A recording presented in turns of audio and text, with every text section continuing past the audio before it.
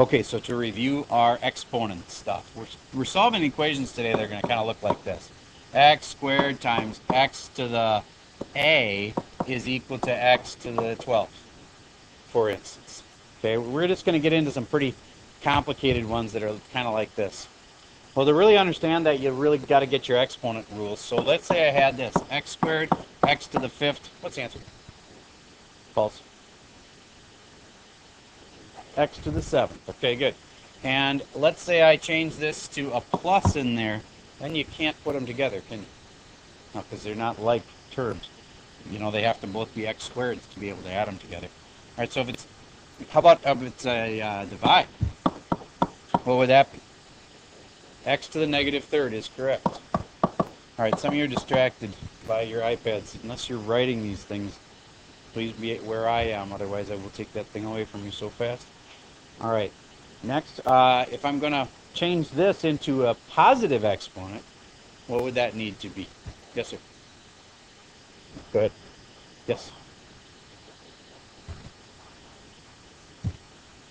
Oh, you're thinking of solving it, like to get rid of it or something. I'm not talking about that. I'm just saying, how could I rewrite that so x to the negative third is actually a positive exponent?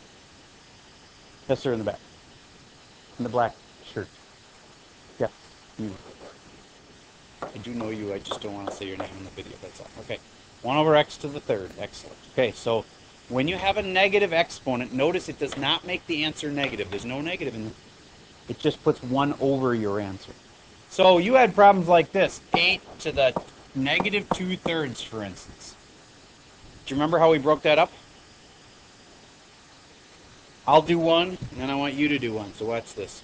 8 to the 1/3 to the second to the negative 1. There's 3 parts. There's the root, there's the normal part, and the last thing I do is the negative, because that's a negative 1 that's like a flip. And that's going to make it 1 over what it would have been. Now let's actually figure it out. What's that? 2. 2 squared is? And then you do that? 1/4. All right, I want you to try one of those. Ready? Here we go. 125 to the negative 3/2 power.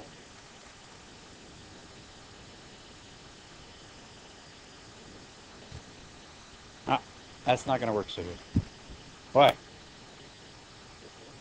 Because this is the root part, right? And I'm supposed to be taking a square root of 125. I don't know what that is. Okay, so how about we make it the other way around? It was weird. I was thinking it right, but then I wrote it. No, try that. That one's doable. Break it in 3 parts. One part makes it smaller, one part makes it bigger. Always make it smaller before you make it bigger. I want you to billboard your answer to me. Yes, your final answer. Thank you. Let's leave it on your desk. Turn towards me. That way it'll be really obvious who has not answered yet. I've seen almost all right answers. Not all right answers, unfortunately. Okay, you split it up, but they actually get the answer. That's good to split it up first, but then you actually get the answer. Okay, good. Let's keep it pointed towards me. I'll keep you from being tempted to go chat again. It's not chatting? Don't know what to do? What? Oh, I understand that, but do you know what to do? Okay. Get with us quickly. All right.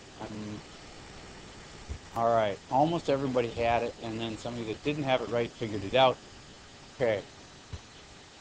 There you go. Still waiting for the back corner. Okay. All right. As long as you're with me and trying, then we're okay. All right, you should have this. 125 to the 1/3 to the second to the negative 1. That's how you start.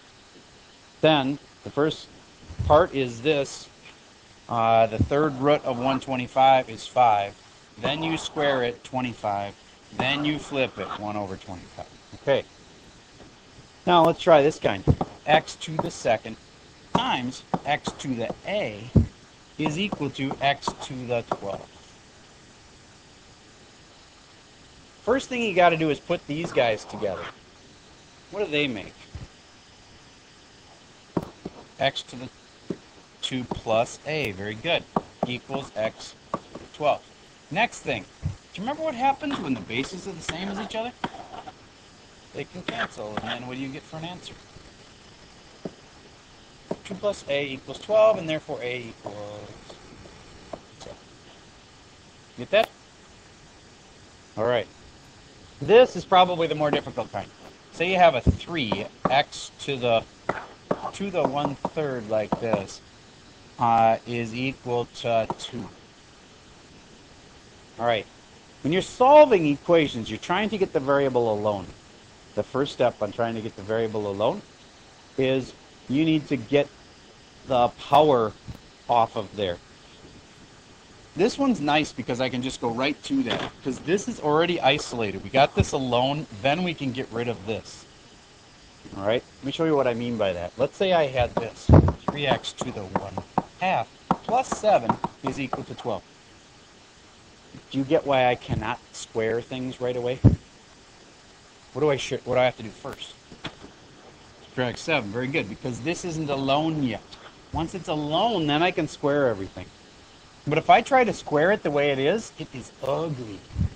You have to take this whole thing times itself to square it. So then technically you'd have to do this, 3x to the 1/2 plus 7 times 3x to the 1/2 plus 7. And you have to do first, outside, inside, last. This is first, this is outside, this is inside, this is last. It's way complicated. See why I want to just get rid of the 7 first? All right, because I got to get this thing isolated. Then I can square it. 7 is line. Then I get 3x to the 1/2 is equal to 12/5. Now what do I got to do both sides? To the second. Not just the 5 to the second, both sides to the second. Then these will cancel. 3x equals 25. And now what? What about you? X equals 25/3. What? Yes. All right. So here's another one. 8x third plus 5 is equal to 13.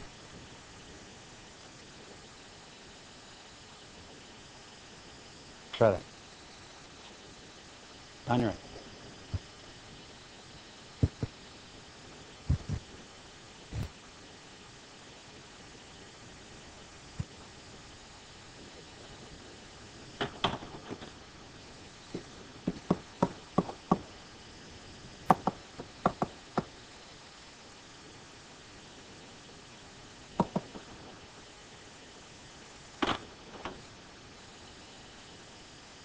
Next step, get rid of the 3. Put it to the what?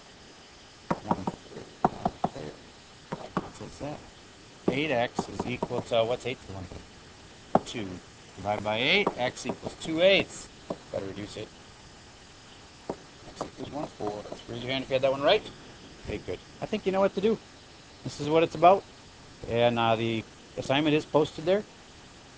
If you need help, come ask. Basically, you got a bunch of work time right now. That does not mean go watch a bunch of videos. That means get to work right now. If you need help, ask me for help. Yes. Okay. So let's say it's to the 5/3. Let's say it was 3 to the, no, let's say it's 8 to the 5/3. And my first thought is, I'm going to break that up into 2 parts. There's only 2 parts to this. There's no negative. If there was negative, then it's going to be 3 parts. But there's 2 parts, the red part and the other part. So you get 8 to the 1/3 to the 5th. And then that's what? 2, and then 2 to the 5th is 32. Okay? All right.